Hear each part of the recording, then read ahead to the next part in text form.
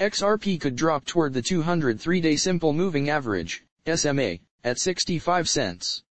The bulls could be planning a comeback following a tag on the lower boundary of the governing technical pattern. XRP price has formed a symmetrical triangle pattern on the 3-day chart, suggesting indecision between the buyers and the sellers. However, Ripple is nearing a crucial support line at the lower boundary of the prevailing chart pattern.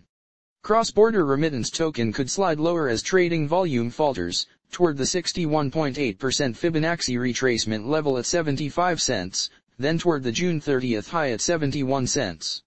If selling pressure continues to increase, XRP price could drop to the 78.6% Fibonacci retracement level at 68 cents, before reaching the 200 3-day simple moving average, SMA, at 65 cents, coinciding with the lower boundary of the governing technical pattern.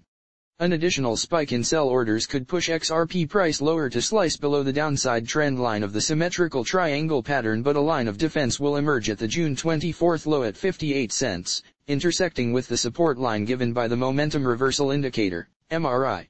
However, if the bulls manage to reverse the period of underperformance, XRP price will face its first line of resistance at the 50% retracement level at 80 cents. Additional buying pressure will see Ripple tag the 38.2% Fibonacci retracement level at 85 cents, then the 23.6% Fibonacci retracement level at 91 cents, coinciding with the 21 3-day SMA.